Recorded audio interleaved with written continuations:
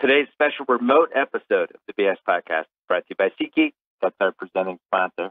It's the late 70s found the best tickets for NHL playoffs round 3, NBA playoffs round 3, Hamilton, the Opera, you name it. I have SeatGeek on my phone. It's the easiest way to shop for the best tickets thanks to their revolutionary grading system.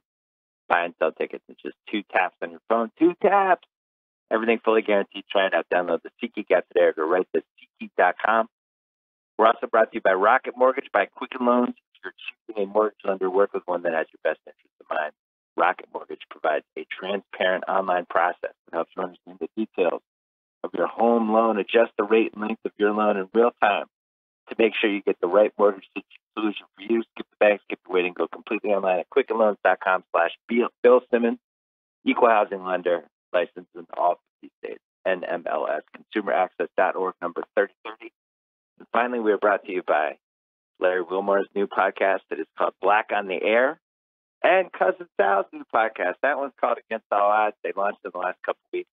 If you love gambling, if you love Larry Wilmore, subscribe to both of them. And finally, TheRinger.com. I have a new piece up there today, the Lottery Karma Rankings. We're about to talk about them with a distraught Joe House. But first, Pearl Jam.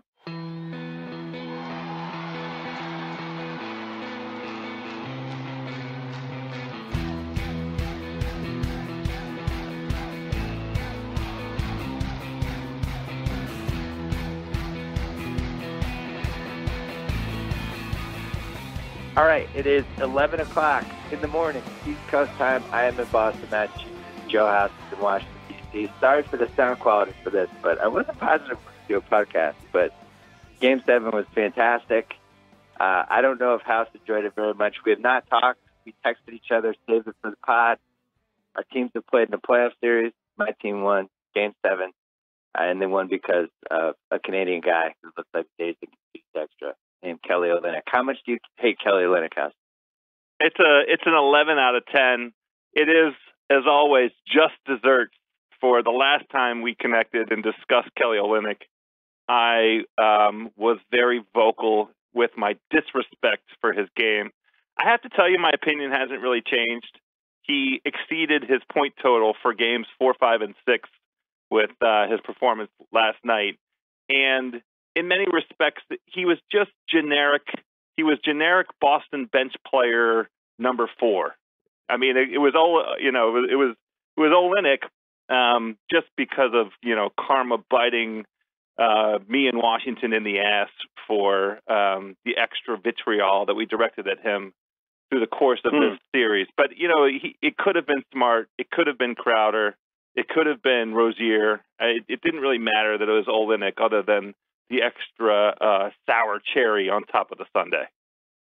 Well, they left him open. I mean, part of the Wizards' game plan was we're just going to trap Isaiah at the top of the key, at midcourt, over and over and over again, make other guys beat us. And, it was interesting. I don't know how it plays on TV, but in person, I really noticed it last night because, I was there. I was sitting in great seats, sitting with my dad. My dad was a near heart attack the whole time. But the movement that the Celtics had and how many backdoor layups they got, how many times they found open guys, was all based on the fact that Washington wouldn't change how they're defending Isaiah. And it was clear, like, as the series went along, which is one of the fun things about a playoff series, they just kind of figured out how to send guys to the right spot. But Olynyk had to hit the shots.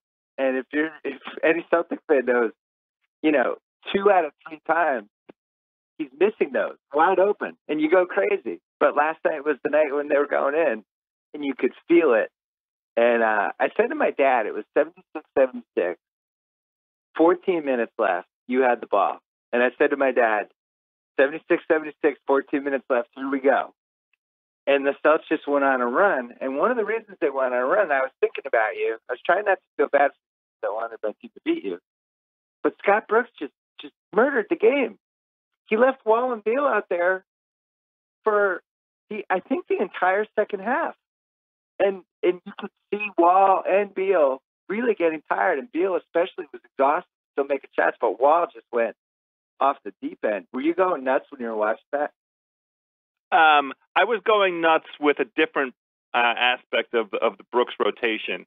But I just wanted to do a quick follow-up. So by design, and you just mentioned that the Celtics, as a Celtics fan, Olynyk with those open shots is something that 2 out of 3 times you're anxious about. I don't think it was a bad design for the Wizards to play Isaiah that way and to force somebody like Olynyk to beat them. I think that was a pretty sound game plan, and I don't think the Wizards ought to have any regrets about that scheme. Olynyk beat them. But here's the thing, though. It was a bad game plan once it stopped working. And that's the thing. They just stuck with it, and Olynyk got red hot. And at some point, you just have to kind of audible on the fly, right? Well, and that was what I thought the mistake was, because Isaiah was getting worn out on the other end, because he was guarding Beal for a lot of the game and getting killed. Guarded Porter a couple times, got killed. They put him on Wall, and the game was in John Wall's hands for Washington. He had Isaiah Thomas guarding him basically for the last 15 minutes of the game. He couldn't do anything. Well, that's the point. The response for the Wizards wasn't a further defensive adjustment. It was to beat the Celtics on the offensive end. And Wall, the Celtics, sagely observed that Wall, as a jump shooter, probably wasn't going to beat them. So they gave him all the room in the world. And Wall did get progressively tired over the course of the second half. And the Wizards did not run any pick and roll at all with him and Gortat. That would have the effect of giving Wall the ability to get to the rim and force the refs to try and change his particular contribution to the game. So, and I don't think that was necessarily a bad mistake either, because it was right for a little while there to put the ball in Beal's hands and try and ride Beal, and they got all the way to they were 4 points down with 6 minutes left by way of that strategy, and you just needed something from Wall in that last 6 minutes to hang right in there and turn it into a single possession game at the end of the game, and Wall just didn't have it. He didn't have the legs for it, and they didn't run any pick and roll, and he didn't go to the rim, and that was it. That was the difference. I mean, they just couldn't crack. They didn't get any closer than the 4 points.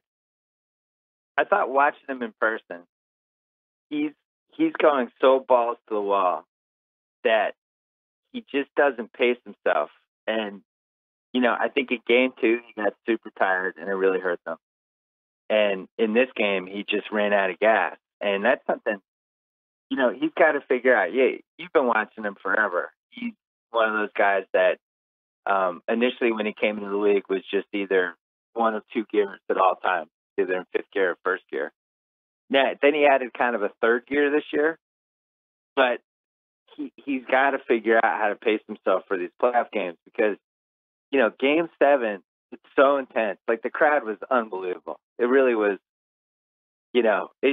A good playoff crowd can swing a game if the teams are relatively even. I felt like yesterday the crowd kind of swung the game, and there's so much energy in the building that it wears down the players as the game went along. And that's why it was egregious that Brooks didn't take those guys out, because you got to manage a Game 7 differently. Game 7 is different energy exertion. It's more grueling. It's like a football game. It's longer. It's more intense.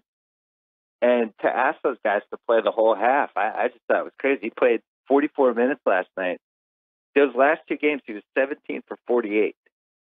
And then he was 8 for 25. I mean, were you happy with the series he had, other than the 3-point shot? Oh, I was very happy with the series he had. Okay.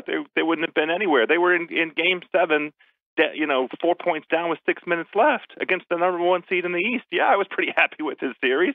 He had a historical series in terms of the combination of points and assists. Nobody's done the double-digit assists and the number of points that he scored in 30 years or something. I didn't have any problem at all with Wall. The Celtics defended him well. They defended him properly in the same way that the Wizards defended Isaiah well and defended him properly. And the game had to go to second-tier players. My big complaint with you asked about the Brooks rotation and did Brooks play Wall and Beal too long.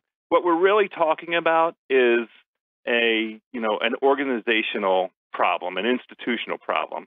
The Wizards began the season with 9 new players and a brand new coach, and in a series where you just observed the teams were so evenly matched. Sean Grandy sent out a great tweet yesterday afternoon that showed all these stats about how evenly matched. They shot the same percentage from the field. They had the same number of turnovers. I mean, there were a bunch of stats that demonstrated just how even and equal these two teams were. Yesterday, the combination of home court advantage plus the effect of home court on the Celtics bench in particular, and there's this sort of institutional stability, this organizational stability that the Celtics enjoy over the Wizards in terms of guys that they draft and that Stevens kind of grooms and that they play a certain way. They all have a slight irrational confidence at home. It doesn't translate onto the road. But anyone, it's why I said at the very beginning of this, Olynyk was just Celtics bench player number 4. It could have been Crowder, who I know is a starter, but it could have been Rozier. It could have been Smart. It could have been any of those guys. And Smart did make, a couple humongous plays last night. But that's cultural. That's organizational. That's institutional. And the Wizards, I said this last time we talked, they're more talented. They have the better players. They had the best player on the floor for most of those games, but they didn't have any bench whatsoever. Every plus minus that you look at that reflects what happened when anybody from the bench came on the floor, it was grotesque. Last night, the bench was outscored 48-5, and all 5 of those points was Bogdanovich in the first half. And Bogdanovich can't hurt anybody. I'm going to hurt your feelings. Go ahead. Not only did I not think John Wall was the best player on the floor, I really thought he hurt you in the series. I just felt like I always wanted him to shoot. When he took the game winner in Game 6, I wanted him to take it. I thought it was a terrible shot. The 28-footer with 5 seconds left in the shot clock from a guy who was like 8 for 25. I mean, if you look at his last 5 games, he was 39 for 109. He was a 35% shooter for 5 straight games. It's too many shots. It's too many shots is the point. That doesn't hurt my feelings. I mean, this was the horse that we rode in on. I didn't want Bradley Beal to shoot, and I got to be honest. I thought Porter could have been involved more. We couldn't stop him. Well, they don't run any plays for him, which is what makes him so valuable. Anytime Isaiah was on him, Porter could get a layup on him. And when Wall had Isaiah on him in the fourth quarter, which was basically like the Celtics reached a point in that second half where it was unclear if they could continue playing Thomas because he just couldn't guard Beal, and Beal was in the zone. Beal, by the way, I was thinking about it in the first quarter. He had deer in the headlights, and we were watching. Go, wow, moment's a little too big for Bradley, and then he made a shot, and he just kind of locked in. And I think if leaving that series as a Wizards fan, I think that's Beal. You had doubts about whether Beal could come through on the road like that, right? We at the very, very beginning of this series, we observed that the best chance for the Wizards was going to be a game from Beal where he scored. We said something crazy like 45 points, but last night was that game. I mean, The Wizards got the very best game out of Beal. They got a great contribution from Porter. Keefe was a net positive. Was effective. Good. Yeah, he was pretty good. He was with his role. The Subs did something smart. Stevens was unbelievable in the series. He kept doing these little tiny things, but they kept trying to have Horford guard Markieff. And Markieff couldn't do anything against Horford. It didn't always happen, but it was something they hadn't really shown that much. And they just kept throwing different guys at Markieff and hoping he was going to try to post up. Because when he posted up, it really, it was a possession that Bradley Beal wasn't shooting. But I was so impressed by Beal because he was exhausted. He was exhausted. Could see it. He was like, they were little, like anytime the play stopped, his hands was on his knees. He was starting to move slow. So was Wall. I don't understand why Brooks. Couple things. We've seen great coaches in Game 7, especially like Carlisle is always really good at this. The guys who can kind of buy time in certain pockets of the game for their players. Like 2 minutes left in the third quarter, you call timeout, you come out of it, you call a second timeout a minute later. You're basically buying your guys like 8 minutes, so they're not actually missing a lot of game time. He wasn't doing any of that, obviously. I really think that to think you can win a Game 7 on the road playing your backcourt the entire second half is a suicide mission. I don't understand where Oubre was, unless he just thought Oubre was just so mentally out of it that he was like a danger to the team. So that's the big curiosity, right? This is the thing with Brooks, brand new team for him. You don't know who he trusts in big moments. And I think last night he made the wrong call in a couple different ways in not showing trust. So Brandon Jennings is the answer to giving Wall some time. And Oubre should have been the guy that gave Beal some time. And he just didn't trust. It's apparent he didn't trust either Jennings or Oubre enough to put them out there and let them just what was happening by that time. With Jennings, when he would come in, the Stevens would immediately put Isaiah in because it was all of a sudden now you can hide Isaiah and Jennings on one end, and then on the other end they couldn't, they can't put Jennings on anyone. But it's tough. It's really tough to play young guys in big playoff road games. Like if you look at, what happened with the Celtics, their young guys didn't show up for any of the road games. Jaylen Brown was MIA, but put young guys at home. And Stevens was smart. He did that in all 4 home games. He gave Jaylen a lot of run. I thought Jaylen was, I thought he made a real difference yesterday. I don't know what his plus minus was, but I guarantee it was good. Like he used his athleticism. His D was good. He played with real energy. He played with purpose.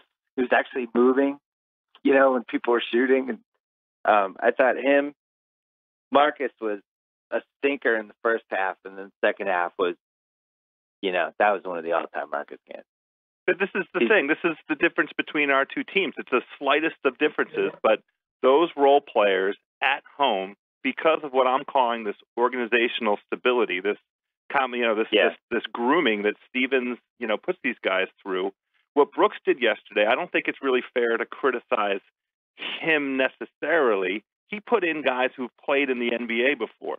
So he had a lineup yesterday that really, to me, last night set the course for when the Celtics really started running downhill, which was Jan Mahinmi, Jason Smith, and Bojan Bogdanovic all played together. I have no idea how many minutes they played together this season. I'd be shocked if it was more than 25 minutes that the three of them have been on the floor at the same time this season. But all that Scotty did was default to guys that he knows that have played in NBA games. I'm glad he didn't have Brandon Jennings out there.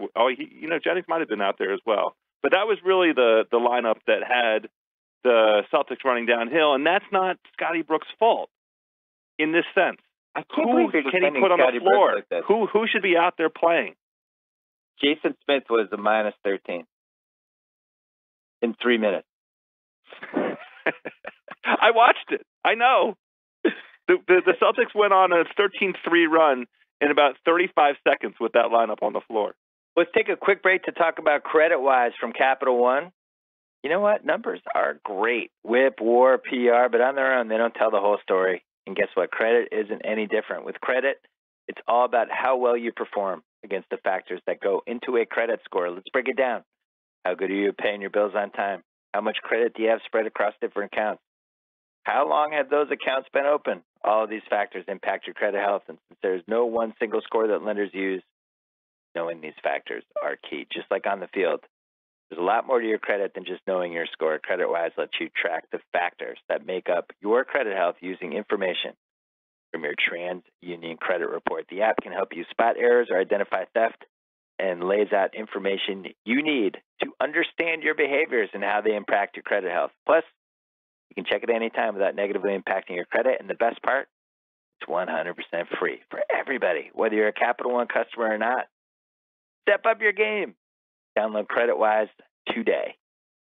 So, did you think you were going to win? There was a point in that third quarter when Isaiah wasn't going. At halftime, I saw the J-Bug at halftime. I was like, you nervous? I'm like, Isaiah's not playing well. We're not making threes. The Celtics usually don't win when those two things are happening at the same time. But then the game flipped. Why do you think it flipped? Because Olynyk had 14 in the fourth, but he didn't flip the game when it started to flip. It felt like Marcus Smart and Jaylen Brown and then a couple Isaiah threes were what flipped it. What did you think happened? The reserves came in. The Wizards put out that lineup. Scotty Brooks had to rest some starters, and he bought time, and the Celtics immediately ripped off. They went 18-3 from 3 minutes and 30 seconds left in the third quarter through, the first couple minutes of the fourth quarter, an 18-3 run. That was the ball game. The Wizards were up 6. They were up 70-64. The Celtics, kind of expectedly battled back, got to 76-76. You mentioned that point in the game. You said 14 minutes left, 76-76. I actually thought the Wiz had a good chance at winning because I thought that Wall had, a superstar performance saved up for the fourth quarter. The run that the Celtics went on proved insurmountable, even with the battle back. I mean, the Wiz battled all the way back to got it to a 4-point game with 6.5 minutes left, but it took too much out of him, and Wall did not have anything left. It became apparent. He kept taking those jumpers, and they kept hitting the front of the rim, and that was it. John Wall, if you're going to be one of the great porn stars, I need you to perform a couple times a day on the shoot. Can't just come in and be in one shoot and be like, I'm done, I'm winded. I need you to go to multiple locations. He's been to multiple locations. No, John Wall's one and doneer. No. This is the hard thing about this Wizards team. He and Beal both were superhuman. They were on all locations with all actresses all season long. It required a superhuman effort for them to get the 49 win. Yeah. Well, I still think there's a slight power struggle with those two guys. And I'm not saying it. I don't know what their relationship is like off the court, but I think at some point that Wizards have to decide whose team that is, and whether it makes sense in any situation for John Wall to take 109 shots in the last 5 playoff games. I would say no. I would say just as somebody who rooted against him for 7 games, he's a fantastic, devastating transition guy. That anytime the Celtics, all they did those last few games was just try to stay in his way when he was in transition. He's an okay 3-point shooter if he's wide open, and he's good coming off the pick and rolls, neither dishing or driving. But his offensive game, for how many years he's been in the league, it's just not that sophisticated. And whereas Beal is just Beal is Ray Allen. I think that's the kind of career he's going to have. Beal is a guy who's going to score 27, 28 a game. You have to remember, though, Beal, you observed the deer in the headlights look in the first quarter for Beal. And the concern was that you watched the first 3 games in Boston, Beal didn't really show up. He was kind of there for a portion of game 2, but he had a terrible shooting night except for 8 points in the fourth quarter that did, help close the gap a little. Isn't he like 23? He's 23. This is the thing. Wall is 26. Yeah. Beal is 23. Porter is right in there as well. I mean, it's a nice young nucleus. The problem with my guys, we have $30 million committed to guys that really shouldn't play in the league anymore. I mean, Gortat and Mahinmi don't really have a role in the NBA. Mahinmi's a perfectly fine backup center who should make $4.5 million a year. Unfortunately, we're paying him $16. That was horrible. And especially, so many teams overpaid centers last year, and the market cratered right after it happened, and you can get those guys for free now. And that Gortat, I'm a little higher on than you because I've never seen anyone set more moving picks that weren't called in my life. Like, obviously, I don't know whether the refs feel bad for him or what's going on, but I actually thought his moving picks were really helping Beal get open. It was phenomenal to watch in person. He's using his hands. He's shoving guys. He does. He did have a couple shoves. It was really impressive. So, a couple things from behind the scenes last night. The J-Bug, you're one of my favorite, one of your favorite friends. He was sitting literally behind the Wizards bench for Game 5 and Game 7. Close enough to repeatedly yell at them for most of Game 5 to the point that Scott Brooks alerted security and was upset because the guy was interrupting him during the timeout. That was the J-Bug. So that was happening. Then Game 7, they were so concerned about the Bug that they were pointing to security before the game, trying to get him basically to watch him. So the Bug had to be on his best behavior. But the bug wanted me to tell you that any high level NBA coach who's that concerned about the bug during a must-win playoff game probably has some flaws. That was the Bug's takeaway. I mean, there was a lot of observation in the Twitter sphere about, reminding everybody of Scotty Brooks' playoff limitation, especially rotation. I got a lot of Kendrick Perkins tweets last night. Yeah, he's pretty inflexible. I definitely think Stevens definitely, if you flip the coaches, like, probably win the series. Can we agree on that? It's tough to say. I mean, the home court thing was a big deal. And again, I go back to this institutional stability thing. Just the fact that even Jaylen, right? Jaylen Brown's already bought into that Celtics way in terms of hard-nosed defender. Right. You have a bunch of guys that are all kind of hard-nosed defender, shoot three kind of guys. And that's obviously by design. So I don't know if you flip the coaches, if that's the... It definitely was the case that Stevens had something for everything that Scotty put out there, and immediately took advantage. Anytime that the bench came out in any kind of force for Washington, Stevens immediately took advantage of it. I mean, we knew this from the going in, though. The Wizards began the season with a historically bad bench, and at the end of the season, it was that bad bench that cost them the 7-game series. I was scared of Bogdanovich. And I know that the lineups, they had trouble hiding him on defense, all that stuff. But I didn't feel like he was scared. He made that one shot over Rozier. That was just like one of those shots that you make when you played in like 1,000 big playoff games in weird foreign countries that you're just not scared. Yep. And I thought that was the one guy he could have played more. I would have figured out how to stagger him. I would have tried. I also think they could have gone small because it's not like we rebound anyway. I wouldn't have played Mahinmi at all. That's it. Mahinmi shouldn't have played one single minute. He was an absolute disaster every second he was on the floor. He took something off the table every second he was on the floor. If Oubre and Bogdanovich had gotten those Mahinmi minutes, I would have been interested in seeing it. I mean, the length of Oubre and his ability to scoot around screens. I mean, that was part of the thing that Olynyk got so much space because Gortat kept going underneath the screen. I'm not killing Gortat. It was by design to give Kelly those open shots. But, I just would have been interested in seeing if Oubre could have got up quicker to him. It gave him a little bit more to think about. The Bugs' other takeaway from being behind the bench was that he thinks the Wizards and Celtics are going to have a nice little rivalry the next few years. He was like, we're going to be seeing those guys every year.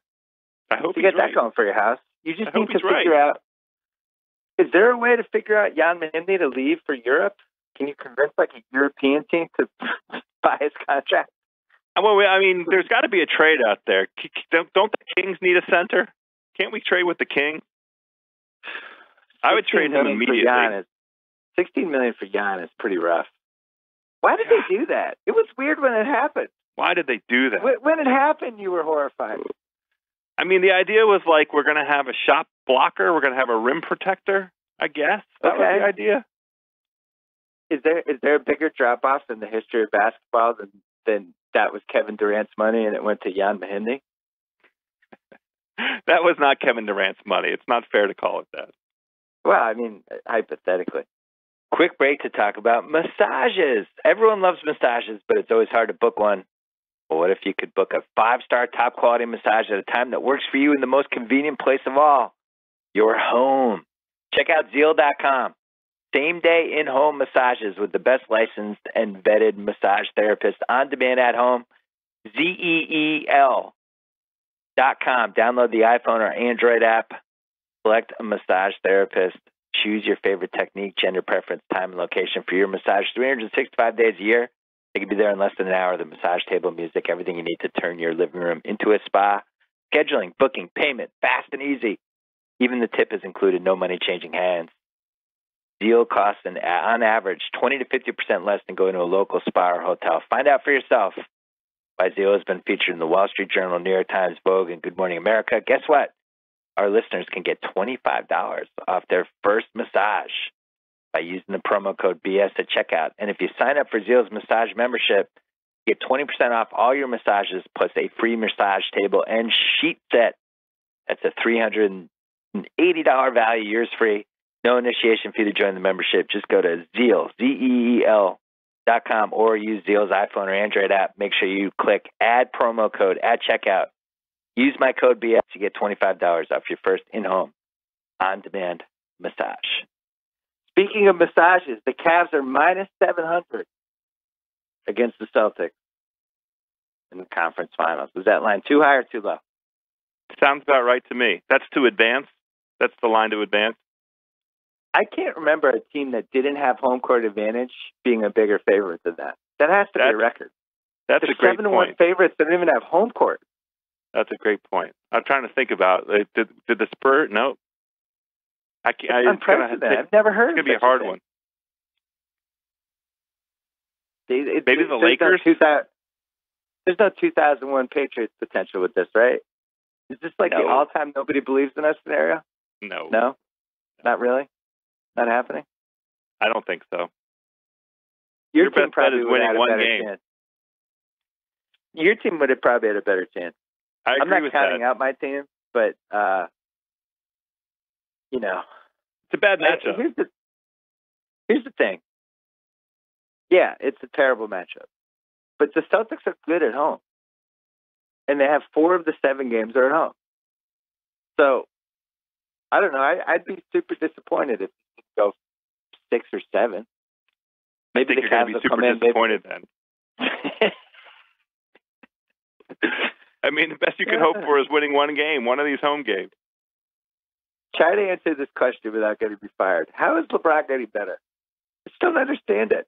I know the rules have moved his way. I wrote about it on Friday. I wrote a column about it and LeBron. The spacing, the science, the geometry of it, it's all moved in his favor. It's great. I don't understand how he's getting stronger and faster and better. I just don't. It's year 14. There should be signs of attrition at this point. Now he's got 9 days rest, and he's going to waltz into Boston. And, yeah, you're right. Why should I be optimistic? The guy's playing about as well as he's ever played. He rope-a-doped us this season. He did. He and Ty Lue both, they rope-a-doped us.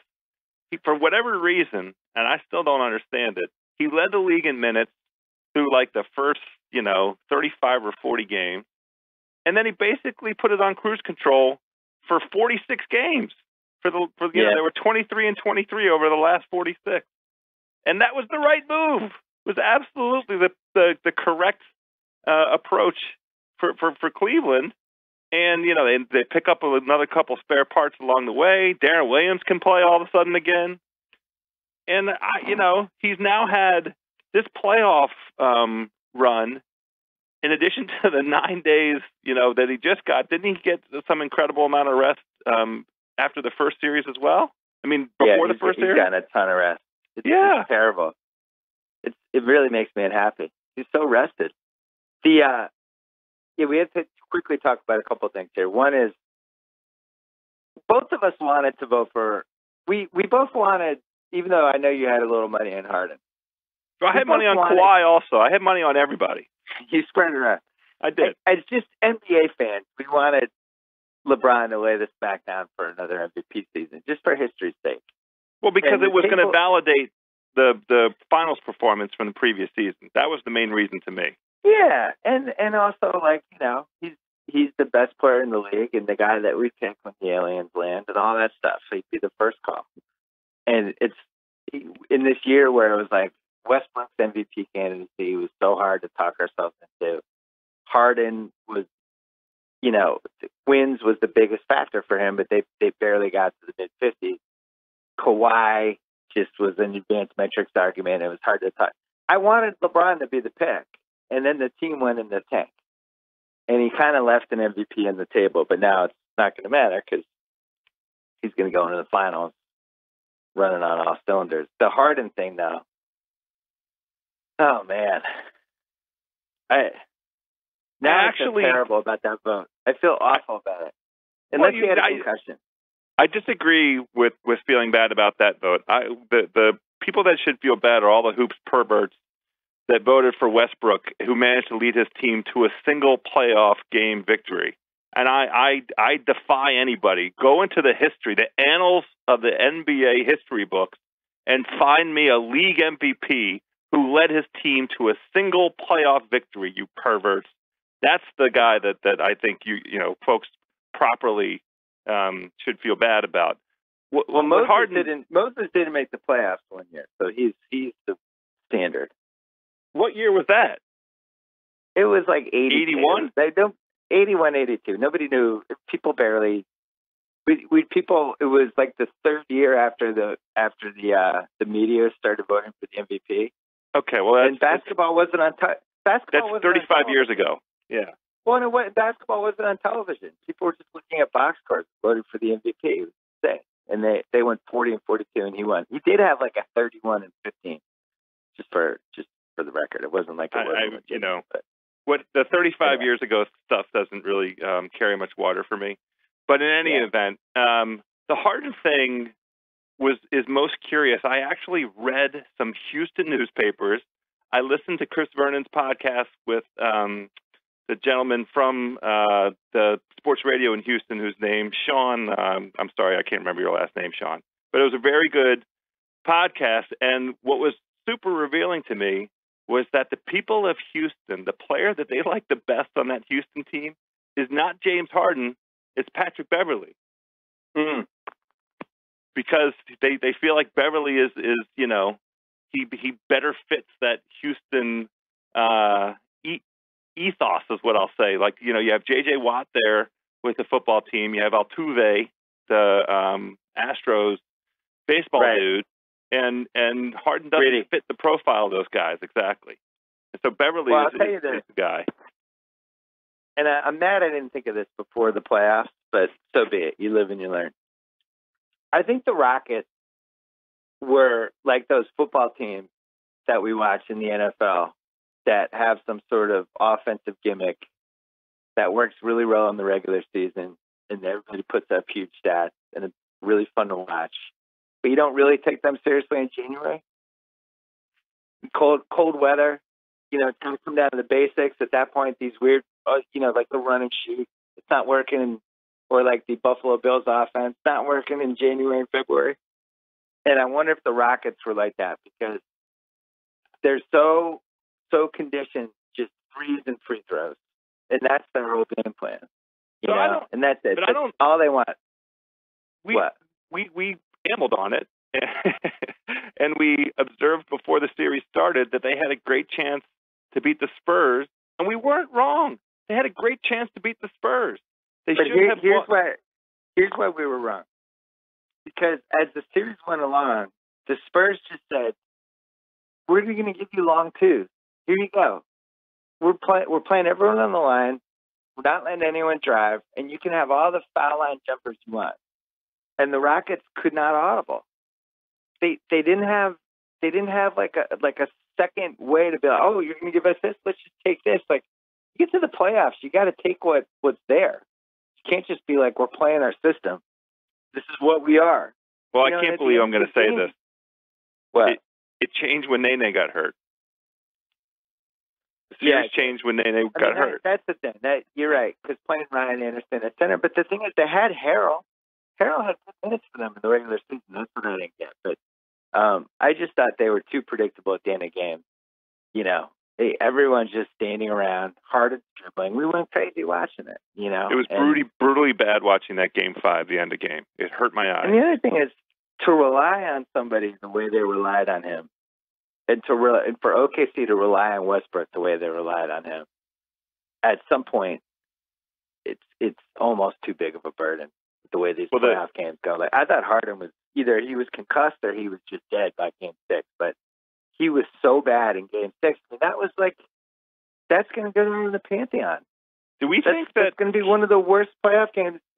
It's on the short list. It's with like Rick Barry in 1976, Scottie Pippen's migraine game, and LeBron in 2011. Like, it's on the fucking short list. I wondered if he quit on D'Antoni. I wondered if something.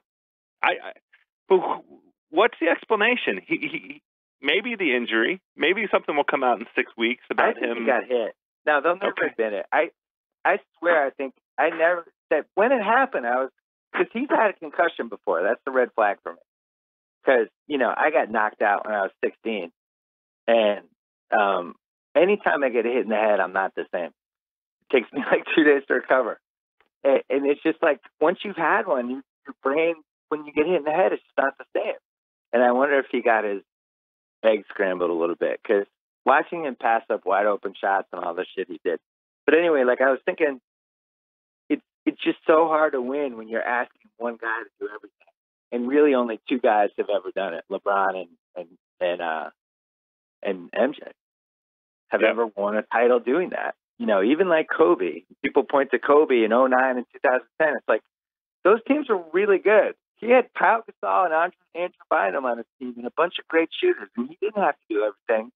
And his stats in the 2009 finals and the 2010 finals were not that great. Pau was the difference maker there. I thought Pau should have won the 2010 Finals MVP. He was the most reliable guy they had in it.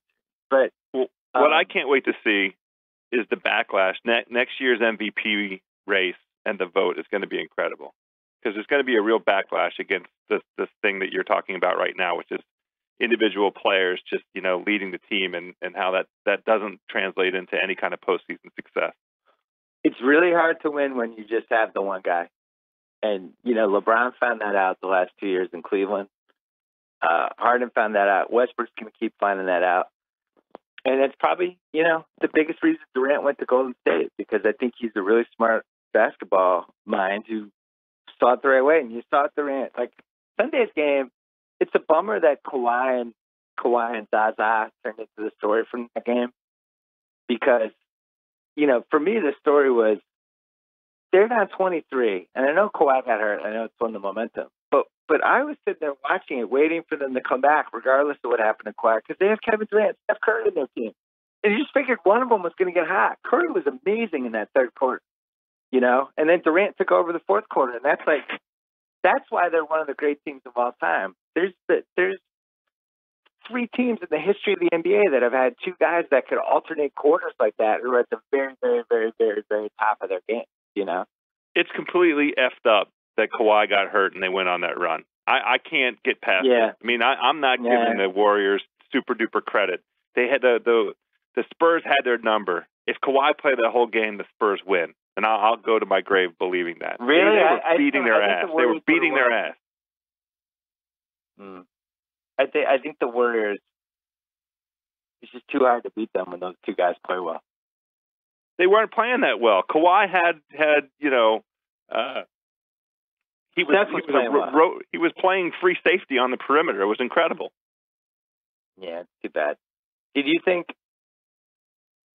I was 60-40 when it happened, and now I'm like 75-25 after I saw some of Zaza's history, and also like Hench made a good point. My buddy Hench, like I was thinking back to playing basketball, and people, when we used to play before we became retired old white guys, if somebody shot a jump shot and somebody ran under them so that their feet landed on the defender, it probably would have caused a fight. There would have been a fight. Of course there would have been a fight. Everybody knows you that. Just don't do it. You just don't do it. Ever. So that made me think, because I was watching, maybe he didn't. And when Hench said that, I was like, yeah, you're right. you don't do that under any circumstance. Just don't. It's why Al Horford's a cheater. See, that one I don't feel the same way. That you can feel Al however you Horford's want to feel. Man.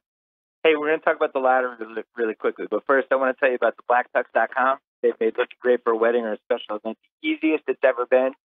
With high-quality rental suits and tuxedos delivered to your doorstep, the Black Tux giving guys a new way to rent. They offer free home try-on, so you can see the fit, feel the quality of your suit months before the event. And the best part, it's completely done online. No trips to the tuck shop required. No creepy tailors breathing all over you. What's worse than creepy tailor stuff? Nothing. I don't want anybody touching my butt.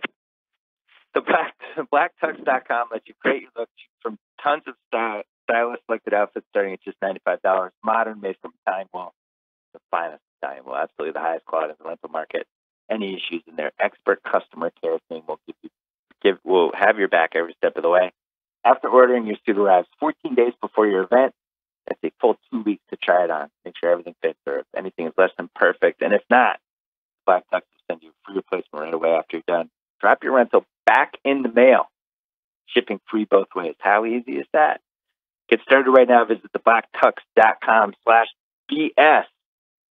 That's thebblacktux.com/BS to get $20 off your purchase. Experience a new way to rent tuxedos. Again, that's thebblacktux.com/BS. So we think the Spurs are done.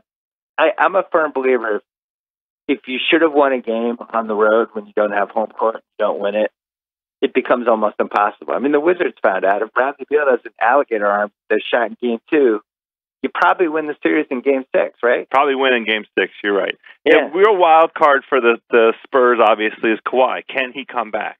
It was weird seeing him hurt. It was almost like, it reminded me of Terminator 2 when Schwarzenegger's, the robot is like, he lost his legs, he's just kind of crawling to, it was like, seeing Kawhi mortal was kind of shocking.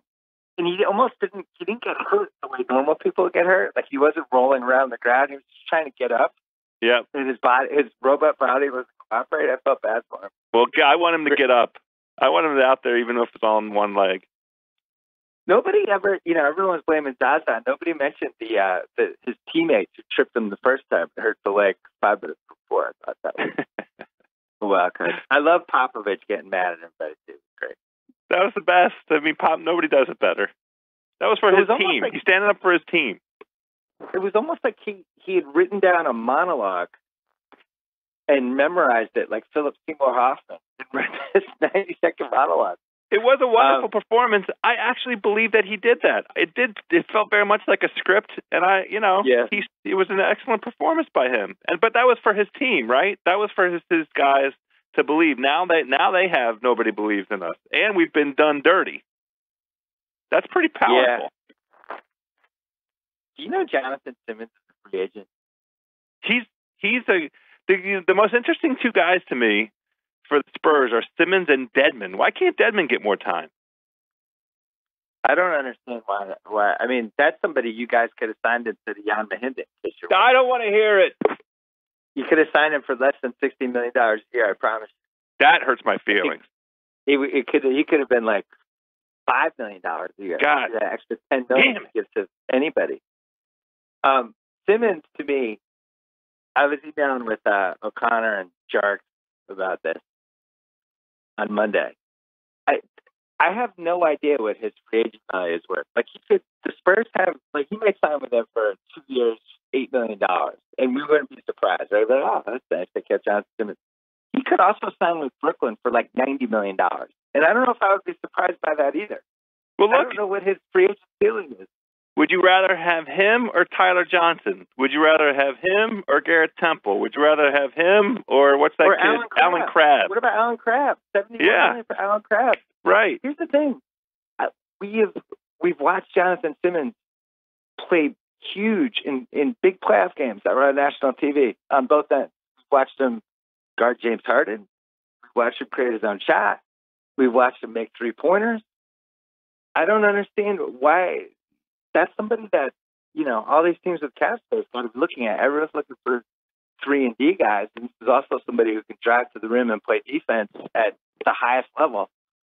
I don't know. He's a sleeper. I have a feeling think the Spurs would sign and trade Otto Porter. Think I could get an Otto Porter sign and trade? For Jonathan Simmons? Yeah.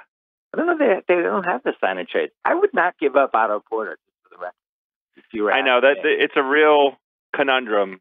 Somebody's going to offer him $20 million, and I think my team has to match it. You got to match it.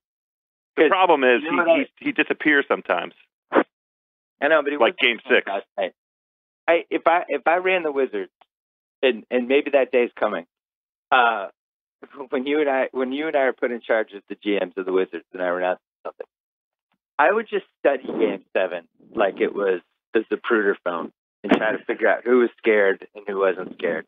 And whoever I could come at, I watch that tape and I go, all right, Otto Porter, count on him. Just start from there. You start backwards. Who are my guys on this team that looked like they wanted to be in that game? Then you go from there. All right, lottery. I did the lottery karma power rankings. You did. it's kind of an inexact science because I'm not totally sure how to determine what the karma gods look for, but I do think it's a combination of, did you handle your business the right way? Are you in desperate need of a break? Does your fan base need this? Would other fan bases secretly kind of be happy for you that you finally had something good happen? But then you also have the organizational malpractice part that should hurt your karma, like with Sacramento, where they've just been so incompetent for so long. It's like you just shouldn't be rewarded for your incompetence. And yet in this column, I gave the Knicks the top spot, even though you could argue that they've had the same organizational competence. Now, the catch is they were a second-round playoff team 4 years ago. So it's not like Sacramento has been in the playoffs for 13 years. You know, and I think the Knicks still have a couple more years of being punished for Phil Jackson's arrogance. I don't think they're quite at the point. They haven't been broken all the way down. Jackson still has a job. He needs to get fired before the karma gods will start to look favorably upon them. Yeah, I should have batted this column around with you because I feel bad for the Knicks fans. I do feel like they've hit rock bottom. Sure. And that was driving me for that. But I'm already having second thoughts because I think Denver has a really good case for being number one, just from handling their business for the most part the right way, making the honest effort to make the playoffs, stuff like that. And then I think I should have ranked Dallas higher. I didn't rank Dallas higher because they've had so much success in the 2000s, and then they won the title in 2011. They spent a lot of money. But, yeah, I felt like they made an honest effort to compete this year. And they do everything the right way, and they try to win. They never try to bottom out. They're always trying to seek some sort of advantage. And I think that was the one I underrated. Who did you think I underrated the most? I honestly, this is going to sound bizarre. I think Sacramento, I can't even really say it with a straight face, but I think they deserve a break. They kind of won that bookie trade. I think in retrospect, the Pelicans pick is going to translate into something. I'm rooting for something completely irrational and unexpectedly good to happen to Sacramento, and I don't have an explanation for it. But the parting with Boogie is such a tidal change in their overall fortunes. I'm hoping that gives them something to build off of. I was thinking about Boogie last night because I still want him in Washington, by the way. Well, I mean, that's the thing. If you had him in that game, you win. It opens up the entire floor. You can go inside, outside with him and Beal. And, you're probably 2 years away, right? Doesn't he have 2 years left on his deal? So you got assuming he stays in New Orleans. He's not staying there. That's not going to work with those two guys. I agree. My guess would be that eventually he ends up on your team. If I had to make a wager, that would be my expert opinion. What about the Lakers? Is there any chance they don't get a top 3 pick? I'm going to say 0% chance. I mean, there's going to be, it feels like a hot ping pong ball thing, right? Like one of the ping pong balls has a little more air in it. The technology is such that you can definitely affect, if we can deflate the footballs, you can definitely do something to a ping pong ball to cause, some number of them to rise quicker than others. And if there's any, the ideal gas law or whatever you want to say, if you could, I would fill up a couple of those balls with farts, and that's one of those fart balls would be the one that the Lakers have popped to the top. Now, to be fair, that would be a massive fraud. Oh, okay. I think it's actually illegal for the NBA to do that. If you say so. Yeah. And plus, after they fixed the 1985 ladder, I mean, can you really go back to the well? Oh, no, you definitely can. I theorized in the piece that, if they ended up with Lonzo, maybe that's not a great thing for them. Now you're dealing with his dad. His dad's running the show. His dad's you're kind of letting the LeVar Ball tumor kind of grow from within. I disagree with that.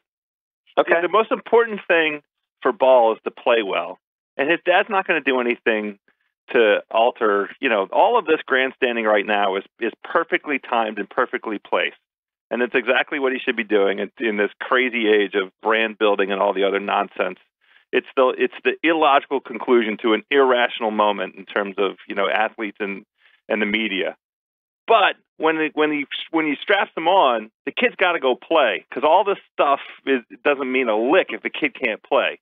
So I think it's a fair gamble, and especially in LA, because the LA will only indulge it for half a minute before the whole city comes down on the dad if he has any kind of negative impact at all on the kid's development. So I think LA is the best place for him. It is an unbelievable combo with not just they would lose this pick, but then the added kicker of losing the 2019 pick to Orlando. It's the most fascinating lottery moment we've had since LeBron in 2003, where Memphis either won the first pick and kept them, or they lost the pick. This is even better because, this draft is really deep at the top. I think this has a chance to be one of the all-timers of the century. And to just sit that out, to not get a guy, not to get anyone, but then also to not have a pick 2 years from now, it just completely changes the course of your franchise. So I would say they're the number one topic of interest tonight. And then number two is Philly, which, they did everything correctly, and they have it. They basically are locked into 2 top 7 picks, assuming everything falls their way. But they also, because they have Sacramento's pick swap, they have like almost a 15% chance to get in the top pick, and they might have a powerhouse in 8 hours. For tape of this morning East Coast time, but 8.5 hours from now, Philly might be the powerhouse. They might have like the 1st and 4th picks of this draft. Who knows? I'm rooting for it. I'm fine with that. I don't have any problem with that. They should get one of those fart balls. I like, we need Joel Embiid to play. We need to see him. The 30 games was so tantalizing.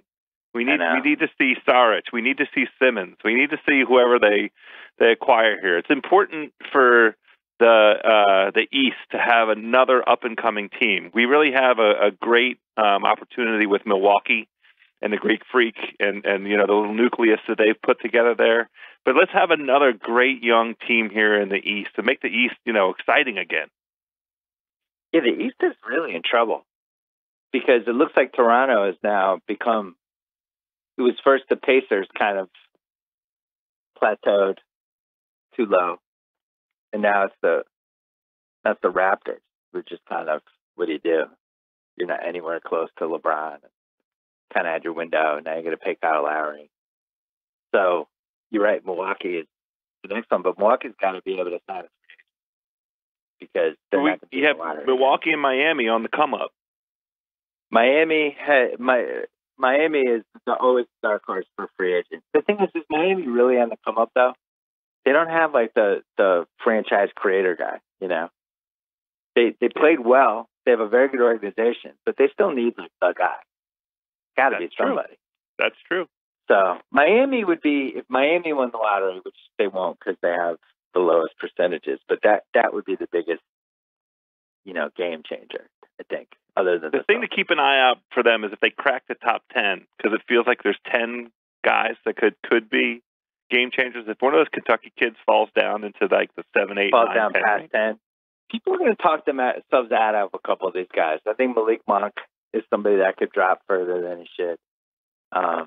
But one of the point guards will drop just because everybody doesn't need a point guard. You got 6 top 10 point guards in this draft. Our top 11 point guards, and it's like not everybody's going to want a point guard. People are going to want, all types of positions. So there's also, nobody's really talked about this, but there's some serious trade-up potential too. Oh, like if let's say Philly gets 5 and 7, the Celtics got 1. Belichick would flip 1 for 5 and 7. I think Ainge would too. I think it's in play, especially if you feel like, you really like the team you have and you're just trying to add assets. I'd rather have 2 cracks at the top 7 because as we learn every year, the best guy in the draft isn't necessarily the guy who was drafted with the first pick. It could be. Well, your team at the end of this Cleveland series, the exit interview for your team, it's a really weird juncture. You'll know what pick or picks you have, and you'll have a general sense of who you're going to acquire, and you know that you're going to pay IT, the little guy, a max. Where does your team go? Like, what is the series with Washington demonstrated how role player reliant they are. And IT, it's a vulnerability to have him as the sole option. Horford was a nice complementary piece, but you need another dog. You need another dog in Boston. It's the Jay Crowder spot. Nice guy, good teammate. My dad's least favorite Celtic this season. He was fixates on one guy in the Celtics, one guy in the. It's like a dad thing to do. You fixate on the one guy, but there's a chance they're going to get Gordon Hayward, and that's another thing. Like with this week that the Celtics are having on Thursday, the All NBA teams come out, and if Gordon Hayward doesn't get third team All NBA, it becomes a lot more reasonable for him to leave Utah because he wouldn't be leaving nearly as much money on the table by not staying there. And if you just flip Jay Crowder for Gordon Hayward, that's kind of a dramatic difference. It's pretty good. It's an improvement. I think it's an improvement. And then if you pick, let's say, Fultz, or let's say, I don't know, De'Aaron Fox, or Dennis Smith, whoever, you just put them in the Rozier spot. And next year you're getting 15, 16 minutes a game from your fourth guard, who was a top 4 pick in a loaded draft. Flip Crowder into Hayward. The kid who would help the Celtics the most on paper is this kid Jonathan Isaac from Florida State, freshman. He's 6'11". He rebounds. He jumps. He's like your classic, long energy guy, which is what they need. Like you saw in the Celtics series, like the guy they don't have, the 6'11" guy who's just running in and playing above the rim. I watched Florida State in the NCAA tournament and was wholly underwhelmed by them. Yeah. Well, he might be the 6th pick, so I don't think it's going to matter. The Celtics can't drop lower than 4. The big moment today will be if nobody moves and we get to that 4th envelope, or we get to the 4th or 5th envelope and that Lakers logo comes up, all bets are off.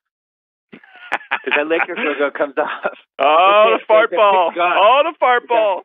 If the fart ball comes up 5 for the Lakers, that's it. Anyway, it's gonna be amazing. Magic's whatever face Magic makes, good or bad, it's gonna be a gift for the next 20 years. If they win, he's gonna have the biggest Magic Johnson smile of all time. If they lose, he'll have the it's okay Magic Johnson smile. It's gonna be tremendous. The Celtics had a lot of trouble trying to figure out that. You made the right call. It's a shame that Billy King couldn't be convinced. Well, they've been to a lot of lotteries and they've been unlucky with different people, and they actually wanted Paul Pierce to go, but he was working for ESPN for the Western Finals. Who are they sending? They're sending the owner, Wick Grossbeck. Oh, that's right. I saw that. Yeah, I would have sent David Ortiz. That's a pretty good one. Yeah, it's pretty good. He's just with that big happy smile on his face. Would have worn his third World Series thing. I just would have felt more confident if he was sitting there representing us. But yeah. Well, and the PED's got to help too. I didn't appreciate that at all. All right, we're wrapping it up. Thanks to CreditWise from Capital One. It's a free app that lets you track the factors that make up your credit health using information from your TransUnion credit report. You can check it anytime without negatively impacting your credit. Download CreditWise today. Thanks to thebblacktux.com, they'll help you create your look or choose from tons of stylish selected outfits starting at $95. After ordering, your suit will arrive 14 days for your event. Try it on, make sure everything fits. If it's custom perfect, Black Tux will send you a free replacement right away to get started now. Visit thebblacktux.com/BS. Get $20 off your purchase. Again, that's thebblacktux.com/BS. Don't forget about Larry Wilmore's new podcast, Black on the Air. Don't forget about Cousin Sal's new podcast, Against All Odds. Jimmy Kimmel coming on that podcast this week. Don't forget about House's podcast. What's the name of that podcast, House? The Shack House. little bit of a quiet period in golf right now, but we have a great show coming up in about 10 days. I'm not going to reveal who the guest is going to be, but we'll be talking about the Memorial, and we just finished the Players' Championship. The course won the championship. I think the 17th hole on Sawgrass is my favorite non-Augusta hole in any course. I played it in March. Played all day. I hit 2 balls in the water. I made it 7. It's the iconic video game course of all time in the 90s. Oh, sure. I think it was called PGA Tour 93 or 94, one of those. Sawgrass, that was it. Time to nut up on 17. Never been a hole quite like that. Don't forget to check out theringer.com. My new lottery karma power rankings are up. Read that there. You can also read the column I wrote about Isaiah and LeBron from a few days ago. Joe House. Yeah. People were worried our friendship would survive, which made both of us laugh. But yeah, well, I owe you a big meal now. I mean, obviously, we're gonna break bread and get all good again. Yeah, you do owe me a big meal. That's all right. We'll get it done at some point. Thanks for coming on. I'll talk to you soon. All right.